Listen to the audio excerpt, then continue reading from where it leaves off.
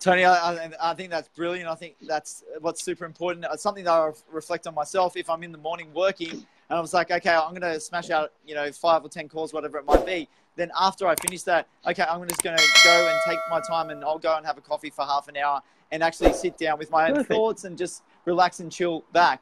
I feel like myself these days, Tony, that I'm not having the huge roller coaster rides like maybe previously when I was a little bit younger, doing all this personal development work. So it's more kind of like a steady flow, a little bit of like, the ocean in the motion type of thing.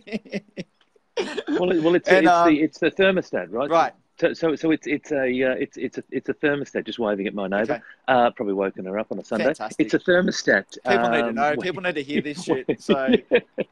Oh, that's it. We're screaming from the rooftop. Yeah. It's a thermostat where you don't want to have the huge highs, because when you have huge highs, you have huge lows, right? So that is, celebrate the win, but celebrate all the efforts, but don't have huge highs, because what happens is if you're going to live on just pure emotion, then you're going to have, if you go high, then you've got a long way to come back down to fall, right? And so it's about trying to, through a thermostat, going, yeah, cool, that's a great victory, and I'm really proud of myself, but guess what? That's only one step of 1,000 miles. I've got to take another step, and another step, and another step, and then you'll think you've taken enough steps, and guess what? You've got to do more. And so it's about, again, over time, trying to manage the emotion of it all, because we're all going to have moments where it's challenging.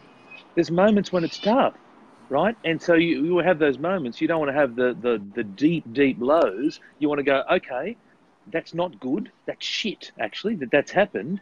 But what am I going to do about it? Absolutely. What is it that I can do about it? And so the key is that you said the word decision before. Decisions are the only things that we can control. Decision's choice, right? That's the only thing that we can control. I can't control. They've got a pipe burst, water gushing out everywhere. I can't control that. What am I going to do next? The response. That's the key. How do I respond to that? Absolutely, Tony. I'm a little bit mindful of my battery on my phone. It seems to be running down significantly.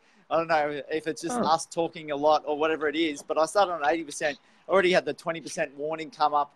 But what I want to finish on is the next idea is about our own personal challenges and bringing out more about that vulnerability. And I'll start with myself in terms of that, and we'll head over to you because, you've got a lot of airtime required on your one, I'm sure. But something that obviously come up with us this week in our business is, putting out offers to some of these properties. I actually did a video on Instagram and Facebook yesterday talking about it and saying that we missed out on a couple of deals.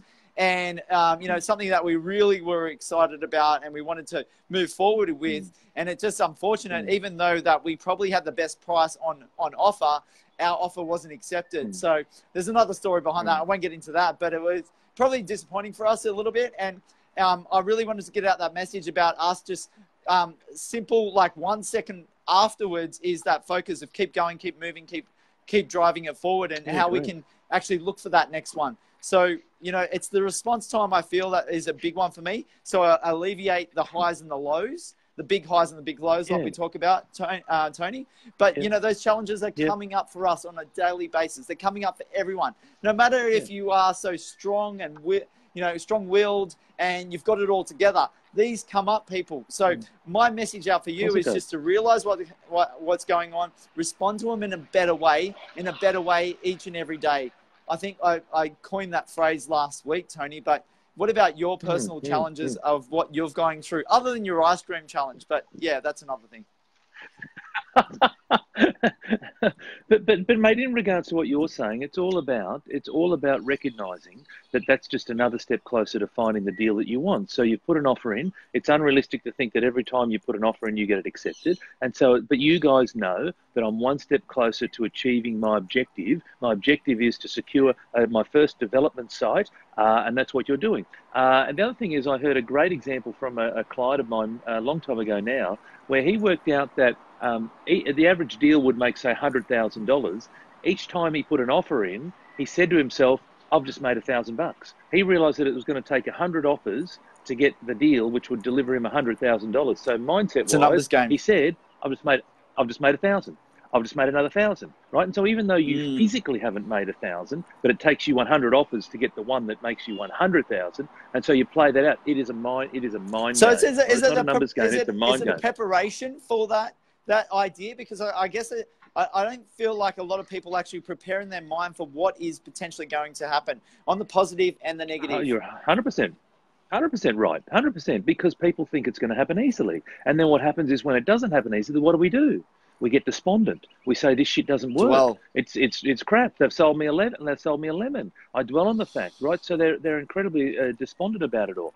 Minimize the emotion of it. Recognize that this is a business, right? So talk about your example. This is a business for you guys, and that is that you need to take one step and another step and another step, and you will learn things. What did you learn out of that experience, right? What did you learn out of putting that offer in, and what were some things that you would do differently next time? And you may want to share or you may not, but have you taken the time to go, you know what, here's what we do differently next time?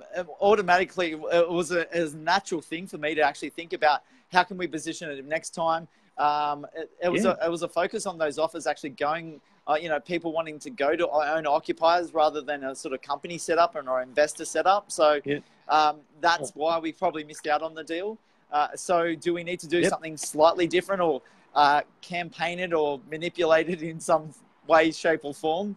It's something that we need to work on and think about for the next time. So it is an interesting process. And I think it's great to actually have these learnings, and maybe it's not good for us to succeed on the first time either. I agree, and I've got another client who had some success early, and when you have success early, then you start to create this mindset of this is easy, and you start to get a little bit complacent, and you forget about the fundamentals that you need to be successful. And so, and I had some success early. So way back when I first bought my very first home back in 2001. I bought in Brisbane when the market was doing that. And I bought another one about 18 months later. And I turned to my wife, and I remember this as clear as day. How great are we? How great are we? And because in my mind, Tony, you're the gift. It was all. You're the gift. Yeah, that's it. And it was all our doing, right? But the reality is, it wasn't. And there was this thing called the GFC, and it came through and it gave us one hell of a lesson. And I'm pleased that I got the lesson. I can tell you at the time, I wasn't pleased at all. In fact, I felt the opposite, and the banks closed in on me, and all those types of things. Right? That was horrible time in my life. But I look back now, and I am pleased that I had the lesson. And I'm pleased. And you touched on the ice cream piece. People may not know that I had my own ice cream cafe, and I lost $100,000 in 9 months. And I am pleased that I had the lesson. I wasn't pleased at the time. I'm not going to sit here and BS to people. It was a horrible time. But I sit back now and I'm pleased. Why? Because it shaped me to who I am today. Because all of these things. Is that the shape? Is that the shape you're talking about? I couldn't help it. You put the shape in. No, go for it. No, absolutely. You've got to be careful of your words around me, Tony. No, I get it. 100%. But it's good, right? So it's the whole NLP side of things. But my point is that it's only when you look back that you can connect the dots. And all those experiences, all those crappy experiences, all those positive experiences, all those mediocre experiences have shaped me to where I am today, and they've shaped you, Luke, and they've shaped all the viewers to where you are today. And so now the key is you pop that line in the sand, and what's your next move? Absolutely. What is your next move? Because that's the key, because you cannot change. I can't sit here and change what's happened historically for me. Take the lesson and then move forward. Absolutely. I think that's it. Sorry, what was your question? What was your question? That's good enough. I think it's a good way to end it today. What's your next move? That's a good way to, all wrap it up and just saying, everybody, what's your next move in what you're doing? So hopefully you're thinking about it. For the next week. What's your next move? And that could be our segue for next week. Exactly. Actually, I'd love that. And you know what I'd love for next week is I would love for people to come back to us and actually share with us what their next move was. So if you're watching this, if you've made it this far through the video, which I'm sure you all have, but you made it this far through the video, what's your next move over the next week? And I'd love for you to share with us what it was that you did. And if your next move is today, send us a message. We can throw it out all on social, both yourself and I. And let's just see, what's your next move for the next week? Is that what it is? What's your next move for the next week? That's fantastic, it. Tony. What a great session, everyone. Shut up and jump. Do it. And Tony, Just do it. Just You've had lean a into it. huge week, and congratulations on I have. experiencing your fears, going through some of those vulnerabilities, going through some of the pressures in sort of your development space, and hopefully everyone's learned a lesson around that as well. So thank you, everyone, for joining, and have a great Sunday wherever you are. Thanks, Tony. Thank you. Bye everyone. Thanks, Luke.